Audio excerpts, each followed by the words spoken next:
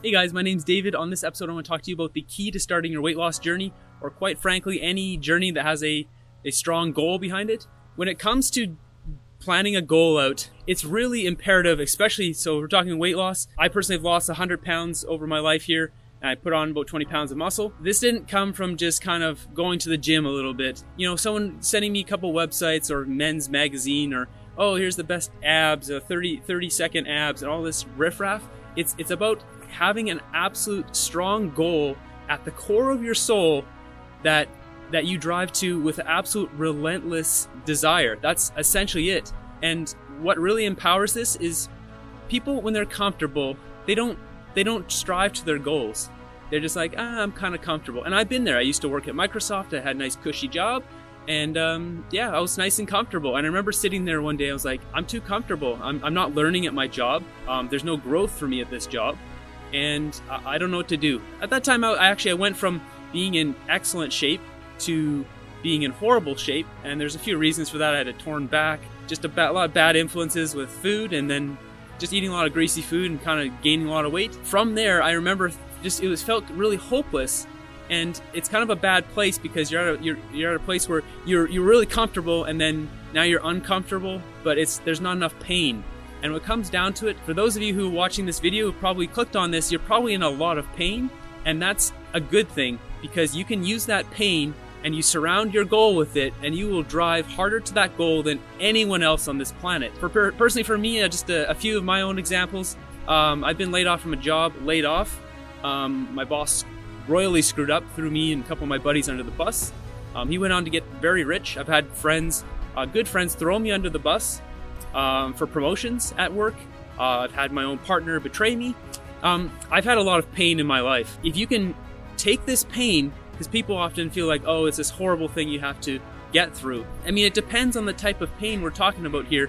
But I mean, in general, you can take the pain of your life and make it something so empowering that you can drive so hard to your goal and actually achieve it.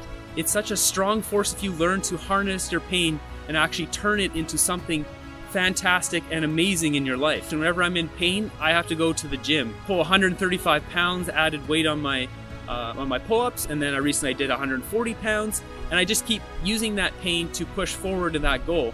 So for me personally, my goal is to help other people get their health back, to lose the weight, because I dealt with weight problems for years. Every day now I get healthier and fitter. I've never been as fit as I am today, is the absolute healthiest I've ever been in my entire life, and every day forward is continuing that trend. And my blood test at the doctor proved this too. My doctor is astonished when he saw my blood results. He said I have the healthiest blood results he's ever seen in his career.